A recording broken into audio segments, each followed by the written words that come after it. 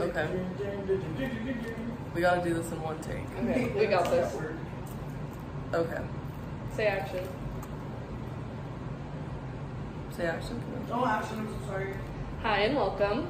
Hi, thank you so much for having me. Of course, we'd love to have you on. Thank so you. what inspired your latest film, Love Hack? Interesting question. Sorry, I have my cat up in here, but anyways.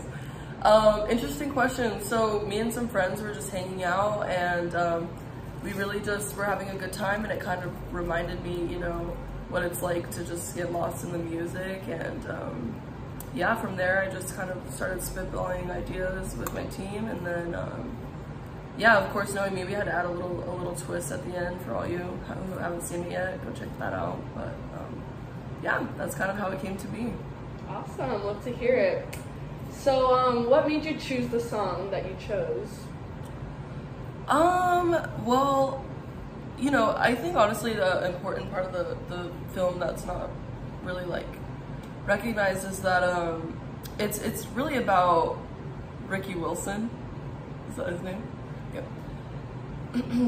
So an important part of the film that I think a lot of people that kind of went over their heads is like that Ricky Wilson was like such an icon, and he like did so much for the culture. So really, like, when I learned more about him and his struggles, that's when I always loved the song, but that's like when I knew, like, that's the song that we're going with. And of course, like, my lead actor was a phenomenal Ricky, and it just really fell into place. Nice, perfect. Yeah. Really translated in the film. Thank you.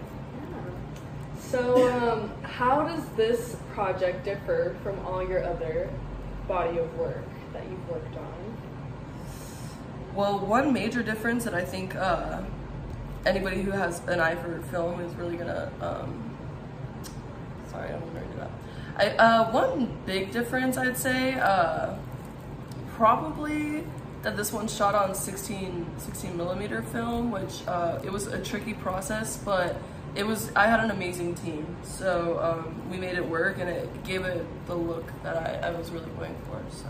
Yeah, it looked really, really cool. Thank you. Gorgeous. Thank you. And last question for you.